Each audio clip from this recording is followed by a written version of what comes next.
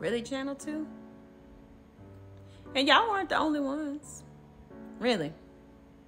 You're going to issue an apology for posting a student just happened to be black as if he were the murderer in the school shooting up in North Atlanta, an Appalachia High School shooting. You're going to issue an apology. That's what you're going to do. After you post somebody's child who lost their life as if they're the murderer. Because, you know, y'all just assumed, that Colt was black. Didn't do any research.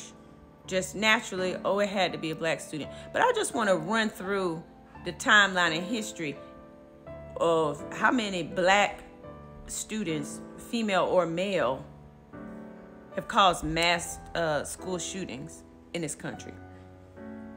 That's what I want to know. So for where you would even think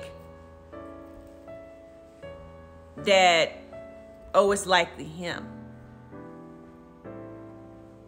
But even that, like, where's the journalistic integrity of, like, triple fact checking? The devil is a liar. Yeah. Y'all gonna do more than issue an apology. I can guarantee that. Paris gets to calling some folks with Esquire behind their name.